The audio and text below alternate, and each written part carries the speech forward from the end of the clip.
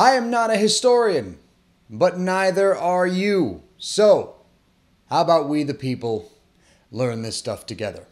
Welcome to US 101. And I'll be honest with you guys, the last few episodes of US 101 have been kind of dark, been kind of bleak. So for today's episode, how about we switch it up, make it a little bit more fun, a little bit more bright, and way more delicious.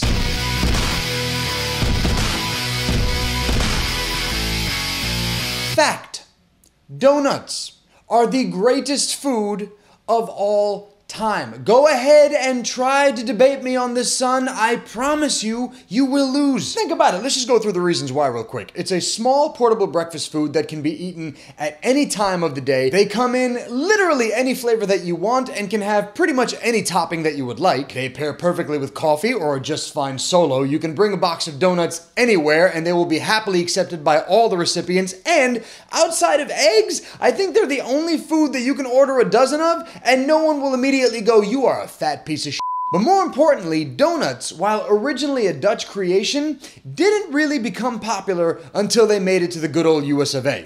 Well, technically it wasn't the United States yet, and to be even more specific, the Dutch didn't call them donuts, they were called oily cakes because they were small cakes that were fried in pork fat, and when the Dutch brought them to our shores, they brought them to Manhattan, which wasn't being called Manhattan at the time, it was still being called New Amsterdam, and you know what? I'm getting ahead of myself. How about you guys go ahead and grab yourself a chocolate with sprinkles, grab a coffee, and sit down while I regale you with a tasty American tale. So yes, while the Dutch did bring the first version of donuts to us, it wouldn't be until the mid-19th century that the Dutch oily cake would take on the familiar shape that we know and love today. The story goes that Elizabeth Gregory would whip up a batch of oily cakes for her son, Hanson Gregory, and his crew to eat on long ship voyages because her son was a ship captain. And what she would do is she would pack the center of the cakes with nuts, like walnuts for example, where the dough wouldn't cook all the way through. So in a sense, Elizabeth Gregory created the very first donuts. But it would actually be her son, Hanson Gregory, who would take credit for putting the hole in the middle of the oily cakes. Now, while Gregory himself would claim in an interview that he put a hole in the center of the cake by using the top of a tin pepper box, there are other legends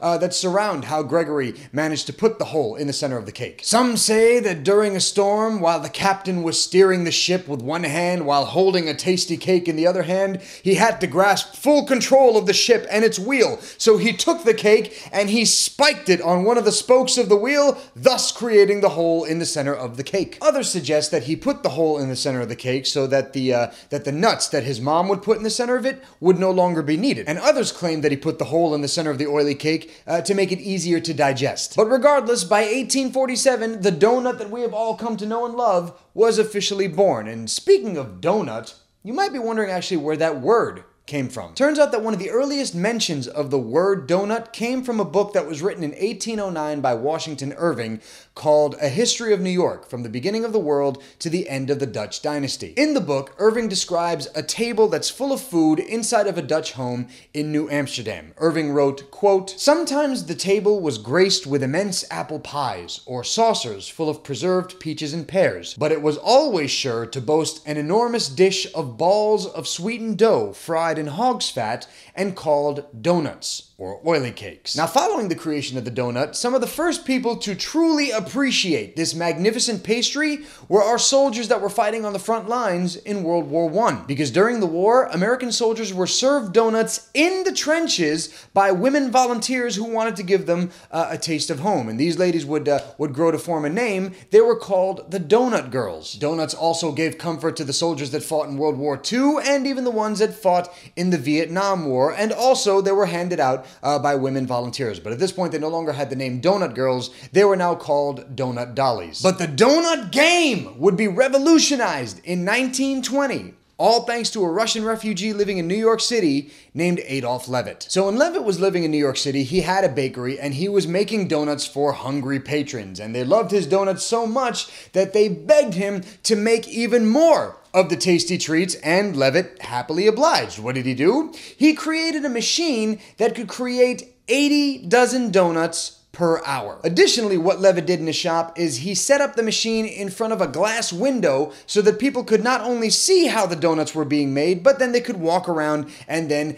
eat the brand new fresh donuts. And Levitt's machine was so successful that other bakeries around the country requested their own donut making machine, and Levitt was happy to help him out. By the early 1930s, he would go on to sell his machines and ended up making around $25 million a year. $25 million a year in the 1930s, if you take that number and apply it to today's economy, $25 million a year, he'd be making around $394 million a year because of donuts. And as these donuts were being doled out by the dozens in the 1930s, they continued to become even more popular. In fact, at the World's Fair in Chicago in 1934, the donut was hailed as a food of the future. Now, before we move any further, let me just point out that in the United States, normally what you'll do is you'll pledge your allegiance to one of two huge donut chains. You're either a Krispy Kreme fan or a Dunkin' Donuts fan. Me, I'm a Dunkin' Donuts guy because I've been eating Dunkin' Donuts my whole life. On top of that, the stores are pretty much everywhere you look. And when I was growing up, this guy right here, huge part of my childhood. So let's take a quick glance as to where these two donut giants got their start. We take you back to the 1930s, where we'll meet a man by the name of Joe LeBeau, who's just made his way to Paducah, Kentucky. LeBeau made his way to Kentucky with a donut recipe in mind, as well as a name, and that name was Krispy Kreme. Now, he made his way to Kentucky, and at the time, you have to remember that in the 1930s, the Great Depression is still on, so people are jobless, people are trying to find any way they can to make money. So what he does is he sells his donut recipe and the name Krispy Kreme to a store owner in Paducah named Ishmael Armstrong. Now, Armstrong, upon receiving the recipe, hires his nephew, Vernon Rudolph, to start making these donuts and start selling them door to door. But by 1937, Vernon and a couple of his friends make their way to Winston-Salem, North Carolina. And with the money that they have, they buy the raw ingredients to make the donuts, they whip up a batch, and they start selling them to stores in the area. And people go crazy for Krispy Kreme. Residents of the town and then eventually the state start flocking to Vernon's place so they can start eating these delicious donuts. So Vernon Rudolph, what he does is he takes